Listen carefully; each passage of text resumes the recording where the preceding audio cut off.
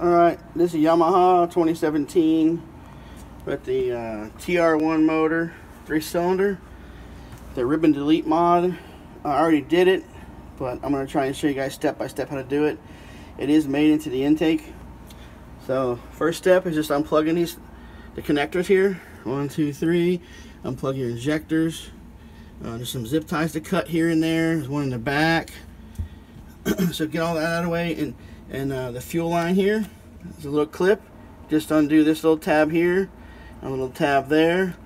Push the clip downwards and remove it. Makes it easier. And then pull your fuel line off. Some fuel may drain out of here, so be careful. Next is to get to these bolts right here. There's 1, 2, 3, 4. Then there's one down below this, inside there, 5. And there's one back right here. If I can get to and show you. Right there. 6. Unplug the connector here too. Unplug your other connector right there. Basically just unplug all the little connectors. Unplug this one. Unplug this one.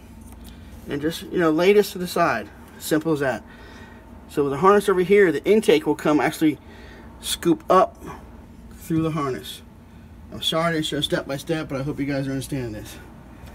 Next, take your clamp off, leave this here, squeeze this tightly, wiggle it on out, set this whole thing to the side. Got 4 10mm bolts here, and your ribbon is inside this area right here.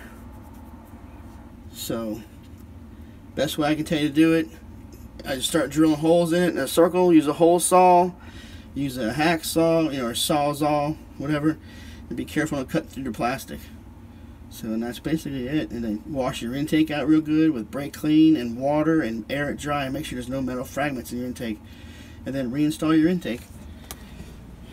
Hope I went over this fairly easy. Hope you can understand.